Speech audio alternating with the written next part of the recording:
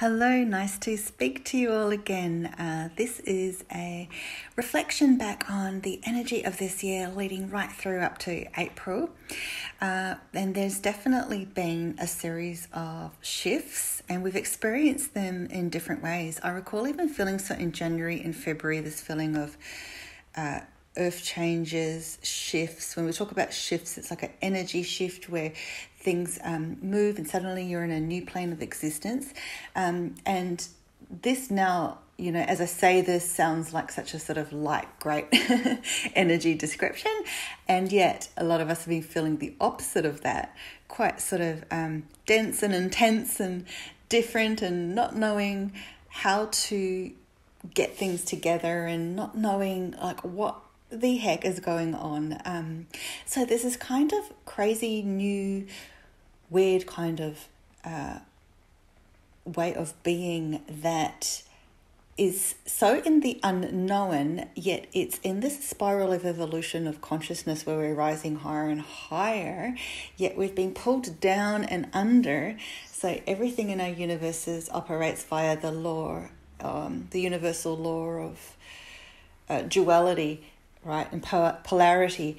And so as we're spiraling upwards, there's also a spiraling downwards, so to speak. So when we're feeling that spiral downwards, it's like we're sinking down into the abyss. And then there's that feeling of unknownness where we don't know what's happening. We're not used to being in this space. We don't know who we are anymore, or some of us may be trying to hold on to some old aspects of self or really trying to get rid of those and bridge into new aspects which are coming through, but nothing's quite there yet. So there's this feeling of, so the angel's showing me like tectonic plates which are moving around. There's cracks in between and they're not quite adjusting. So I've had this sort of image now for quite a while, the last few months, of these kind of like moving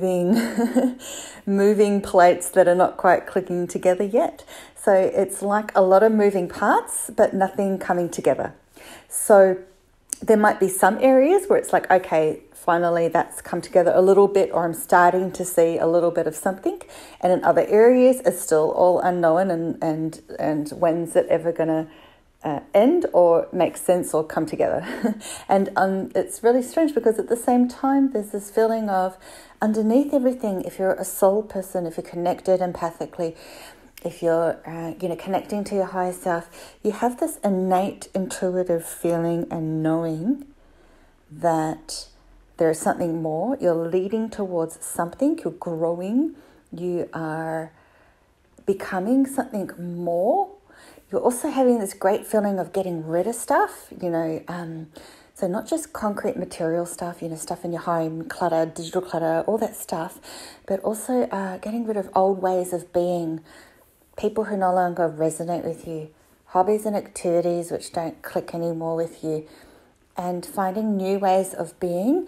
And it's just been this kind of haphazard integration process, which is not quite finalized for a lot of people, and it will be coming together and moving you to a new area or platform. So when we talk about energy shifts, it's like all of a sudden you wake up and everything's different in a way, like you're in a new reality. And really over the years through my messages, every now and again I do get these messages about this feeling of shifts as well as timelines changing. So if you think of your life as being in a series of timelines where there's different options and levels and scenarios and choices, avenues, even just vibrational levels, we can jump from one to another completely haphazardly, seems to be the word coming through today, or accidentally, as well as you can actually do so mindfully and knowingly.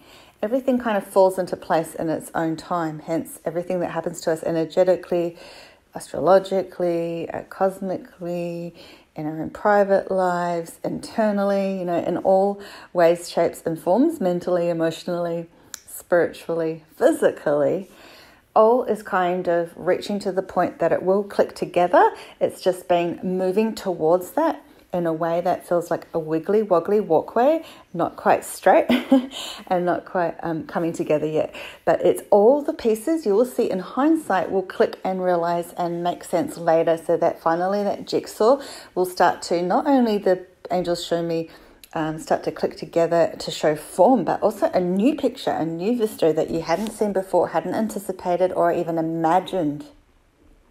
So really feel that energy now. And as that new face of that jigsaw appears, like all this light radiating and shining on it, then all those pieces would make sense how they've clicked in together.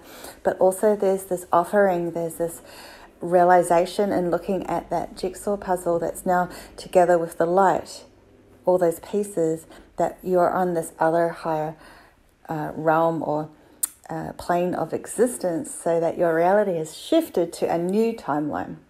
And so that's what we've been heading towards. So all along in this way, through this series of shifts, right through from January, right through to now, and still ongoing, the Schumann resonance, which I'll be making a different video on that, is a measurement of the Earth's electromagnetic field, and we're all electromagnetic beings, and it's been rising and having these spikes, which has been happening, for several years now.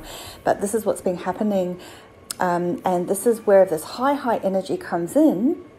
And either, if you've still got stuff, which is most of us, to process, if you're going through stuff, it's going to escalate. It's going to feel, that's those moments where it feels so intense and you have all this anxiety and stress and you can't sleep and you're having restless nights and you're overthinking and analysing and everything just seems so difficult and you're emotional and all that stuff.